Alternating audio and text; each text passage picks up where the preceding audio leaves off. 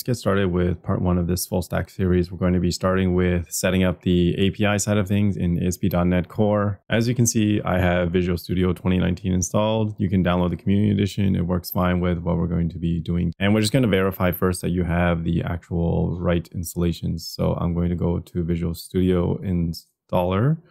We're going to open this and I'm just going to show you what I have installed or what you need to have installed. And what you're going to need to check off is just two things. You're going to need to have ASP.NET web development. And the other one you're going to need is .NET cross-platform development. So make sure you check those, click install and go through the process, let it load, and then come back to Visual Studio when you're ready with that. And just in case you guys are using Visual Studio Code, you could go to this link here, which I'll put in the description below, to download the SDK. Make sure you're downloading the SDK for development purposes. You'll download it and then you'll have access to the .NET CLI, and then you can do it everything you see in Visual Studio Code as well. And also, I'm going to put this in the description below. That is actually a link to the Microsoft documentation, which will include a whole bunch of examples that you can kind of look through to see if you want to actually practice more about ASP.NET. Or if you're using an older version of Visual Studio, things might look a little bit different. I believe the previous versions were in the top left. You click File, New, and then you'll kind of have the same navigation. So we're going to create a new project. I'm going to look for ASP.NET Core. I know it's on the screen, but just so you guys can see. So you look for ASP.NET Core, and we're going to look for the C# version. So make sure you find that one, click Next. And I'm going to be just giving this a name. So what we're going to be making is the recipe book application. And there's two things you'll want to do is to name your project and name your solution. So the solution is the overall namespace, and the project name is what you want to actually call the ASP.NET web application. I like to name them separately just so that the served libraries that you make afterwards will have the namespace and not necessarily the API itself. So click Create, then this little dialog will pop up and you'll be given a bunch of options here. You can start from MMNT, API, Web Application, MVC, or you can use one of their templates to actually create a SPA app. I'm going to be choosing the API one. And I'm actually going to not check enable Docker support just so that I can show you guys how to do it later. But if you click this, it'll actually create a Docker file within your project. So I'm going to click create and just give this a moment to kind of set up. So now that we have everything set up, I'm just going to be going over the basics of ASP.NET Core and just .NET development in general and kind of discuss what some of these files actually mean. I'm just going to start off by explaining the fundamentals of Visual Studio itself. So on the top right here, you can see that there's a little play button. This will actually be how you execute your ASP application. And there's like a little button right here you can see, and there's going to be a bunch of different profiles here. The two main profiles we'll be concerned with is the IX Express one, which will be default when you start up the application, and this one right here, which will run Kestrel for you. So we're going to dive into that, a little bit more of that later, but for now, just know that that's there. And then here you'll have your little profile. So you have a debug and you'll have a release. That will matter more once you kind of dig into your configurations and bundling your files. So we'll just leave that for now.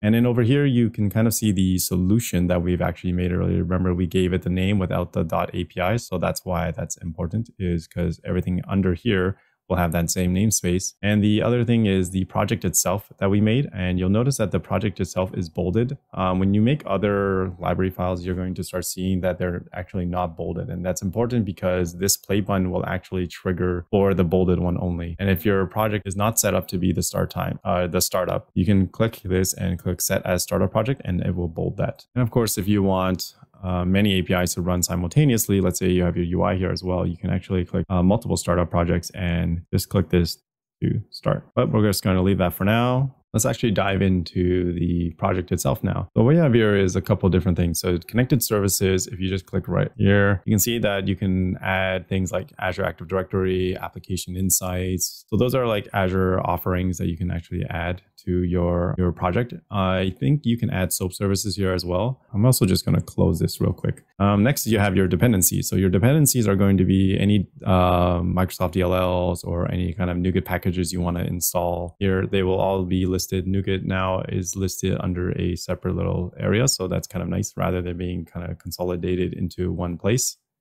Let's just close that. And then next you have your properties for your actual project here. So if you kind of click this, they will actually open your properties here. So you can see the assembly name, the .NET Core version. You can see your profile, your debugging stuff here. And we'll kind of configure that a little bit later. You can also see that there is a JSON file underneath here. And this is actually just a JSON file of the profiles listed here. So you can see those two names that we saw earlier. So from here, I'm going to actually show you the program.cs file. If you take a look at this and you are familiar with console applications, you can see that the static void main here is actually the one that will run when you click the play button. So if you attach a debugger here, you click play, this will be the first thing that runs. And what this does here is it creates a host builder. So it will actually create your ASP.NET Core application and does a build, and then it will try to run it. And there's one key thing you want to see here is that this configuration is actually from the startup. So web builder use startup, and this startup is actually just located right here. They've kind of separated out the thing that runs the application from the configurations that the application actually runs, which is kind of a nice little separation. Let's then take a look into the startup file itself. So the startup file is split up usually into 3 sections. So you have your constructor here where you can use dependency injection to pass in any of the parameters that can be used by the configure services or configure. And what the configure services does is that you actually can register a bunch of your dependencies. So you can register all of the types. So let's say, for example, we're going to install a NuGet package. That NuGet package, before you need to be used within your application, needs to be registered here for dependency injection to actually be accessible throughout your application lifecycle. And if you haven't heard or used dependency injection in ASP.NET Core, I'll link in the description below of my actual video where I've explained how this actually works. Next, let's talk about the configure. So there's a little key difference. Let me just zoom in so you can kind of see. The key difference between the configure services and configure is the use word. So this convention is actually very important to keep in mind, is because the configure services is going to just add a bunch of services that you could use, but the configure area is actually going to utilize those services if those services are required by the HTTP request pipeline. It's not going to be too important to know this when you're just first getting started, but I'll kind of just explain the key differences just very quickly about the when to use configure and when to use configure services only. So to get started thinking about this, you kind of need to think about what services you are going to be registering. So a typical scenario would be to use a third-party API. And let's say that you want to gain access to some location information. You would then use Google's geolocation API to actually call that API. But in certain scenarios, API developers who have written an SDK around that API would have actually written some documentation to say, oh, add blah, blah, blah here, and then use blah, blah, blah here. Another common scenario is utilizing the repositories. So let's say you want to access a database, you need access. So you would then pass around your repository. And those don't necessarily need to gain access in the request lifecycle. They are a part of it, but they don't necessarily need to modify it in some way. So you can kind of think of it as being sandwiched in between the request lifecycle. So at the beginning of a request, you would have ASP.NET do some stuff with its framework magic. And the key part that you are concerned about initially is this right here, is that middle part where it hands off the request and gives you things to do. So here you would typically, let's say, do some business logic. You would call your third-party API, you would call your repository, and as soon as you're done with that, you want to then pass back that information to ASP.NET so that they can then pass back to the user. So then ASP.NET would do some kind of response. It would create like your JSON objects to then pass to the user. And all of that's nicely handled for you so that you don't really have to be too concerned about it. And the part you want to think about is this right here. This and this. If you are modifying anything between these little areas, you would probably need to do some kind of setup and do some kind of configuration. But typically, if you're just starting out, you won't really need to, and you'll just be working within this area here. You'll just be working within your kind of like business domain. And of course, in this course, near the end of this, I will actually show you how to add a middleware so that you can kind of modify this lifecycle. Next, let's talk about the application settings and the configurations that you can actually pass into your system. If you don't know what a configuration file is just a static file that you can pass values into your system so that they are able to be swapped out on runtime. So let's say you would have a connection string here or some kind of API key here. And if you are familiar with the .NET Framework version of doing it, it is usually in a XML file. So it would have been in appsettings.config or webconfig. And I like this way of doing it now because it kind of splits out the way that it was before, because previously you would have had system.web, you would have a bunch of things. Now this is just isolated to just be what you need for your configurations. So let's say you wanted to add something here, you would go API key, and then you would typically just add fake key like that. And now this is accessible within your system. If you would just need to inject in a configuration, and then you would gain access to the fake key. So I'll show you how to do that in a little bit. The next thing to notice is that you actually have environment-specific configurations. So in this case, they've produced a development one for you. And by default, if you have not set up your system variables, it will actually just use development by default. So if you want to actually override your API key, let's say we want to just swap out these values. Let's say it's not 1, 2, 3, it's 3, 2, 1. During local development, it will actually produce this key instead of the parent one. So if you have a production one, UAT one, it'll actually override depending on your environment. And let's talk about what Microsoft has actually scaffolded for us. So let's just close these just so we can kind of keep it clean. Take a look inside the controller folder. So you'll notice that it has scaffolded weather forecast controller and the weather forecast class for you.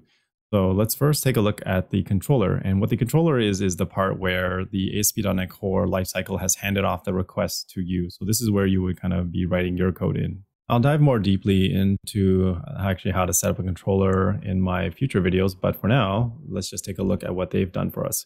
So they set up a weather forecast controller, which means that this route here will be weather forecast. And what they've done is stubbed out a bunch of data for you, and then they've done dependency injection to actually pass in the logger. And they've created a random set of, I guess, weather patterns, and then passed it back to the user.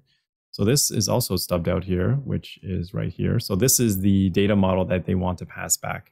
And by default, when you return an object back to the ASP.NET Core lifecycle, it will serialize it as JSON format for you. Let's actually run the application. I'm going to first add a debugger right here, and then we're going to start the application on IIS profile. And it should kick up a browser for you. And it's hit the breakpoint. So what it's going to do is it's going to generate a random set of numbers. And then it's going to create five sets of data. And then the random number is going to set up a random set of temperatures, and it's going to choose a random summary. So let's click that. And then we'll see the data set here. So we see 5 data sets. We'll see the random temperatures. We'll see the random summaries. I'm going to just stop the application here, and it will automatically stop the debugger. The next thing we'll want to do is to switch from IIS Express to using Kestrel. And what Kestrel is a interoperable runtime. So that means it can run on both Windows, Linux, and Mac OS. So just to do that, you just click this drop-down list here and click recipebook.api. Now that we've actually selected that, let's go into our properties to see what it actually is doing. If you see here in the recipebook.api profile, the launcher is actually set for project. That means that it is using Kestrel. So let's just quickly go back to see the difference with IIS Express. Launcher is set for IIS Express.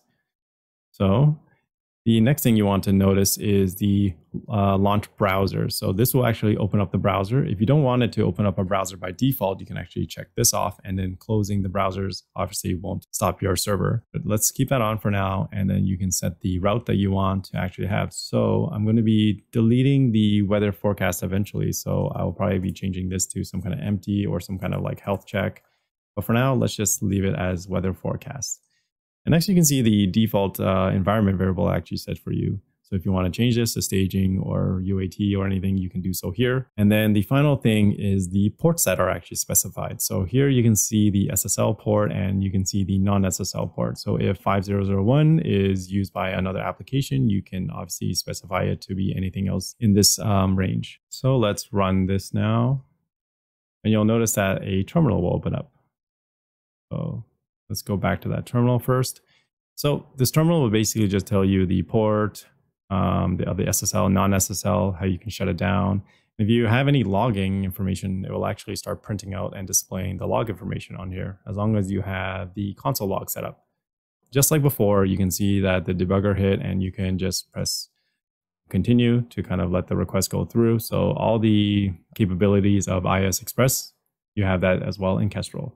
So it returned a data set, and I'm just going to close this to stop the debugger. And really quickly, I just want to show you guys the terminal to actually run Kestrel as well. So if you go here, you open the file explorer, and then you want to press shift right click to open a PowerShell terminal or a command terminal. And what you want to do is you want to write .NET and then press enter to make sure you actually have the CLI working. Type .NET watch run, and it's going to kick off the terminal. And this is exactly what you saw earlier when you actually just ran it from the solution. So what I'm going to do is I'm going to actually change this from 1 to 3, and then it's actually going to display and restart the actual server. So let's try that. I'm going to change this 3, and then just go back. And you can kind of see it exiting and then starting again. So if you're using Visual Studio Code or using something else and you want to actually just have a listening and hot module reload, you can also do that as well. So finally, before we end this tutorial, I just wanted to actually show you guys how to use the configuration. Just quickly create a request. I'll go more in depth into detail later as we do the controller one, but just so you guys can kind of see how the workflow would work. So here I'm going to do dependency injection and add in a configuration. So I configuration, and you want to resolve the namespace. So press Control dot and then add that using statement, right? Now you want to press space, and then it's going to suggest a name to you automatically. So I'm going to use that suggested name. And now what I'm going to do is I'm going to press Control dot again, and then go down to create an initialized field. And what this will do is create a private read only, and then I don't have to type any of this out. Now that it's injected the configuration, we can actually use configuration to get our app settings. Down here, I'm going to create a new endpoint that says get API key. And then what you want to do is you want to just quickly decorate it with the web method. So HTTP get, and then I'm going to specify the route. So it's going to be API key. And then inside of this, we're just going to be returning the API key. So we're going to use the configuration that we injected in, and we're going to tell the configuration when you want to get the value of the key. And then we're going to return a type of string because the configuration is a string. And then we're going to now name the key that we want to pass in. So let's go back here, and we named it API key. Now remember, the value will be overwritten in this development configuration because we have our environment variables set for development. So let's close this, and let's add the API key here. And now when we run the application, it'll kick off everything like it did before. Let's remove this debugger here, and let's run the application. Okay, now we go API key, and there you go. We have now returned the API key. And I think that's where we are going to end it for today, guys. The next video in this series will actually be showing you how to add Docker to the system. So Docker will allow us to run this in a Linux environment, and it will also enable us to add SQL Server and add Kibana and add basically anything else you want really easily. So as always, guys, make sure you subscribe to the channel, like this video, and leave in the comments below how the pacing of this whole tutorial was. I typically talk really fast. And also I use a lot of hotkeys, so I forget that a lot of people don't know the hotkeys or don't use hotkeys as much, or even have the same extensions as I do to be able to use the hotkeys. So make sure you guys let me know if you start seeing some magic things happening on the screen that you don't know what is going on, and I'll see you guys next time.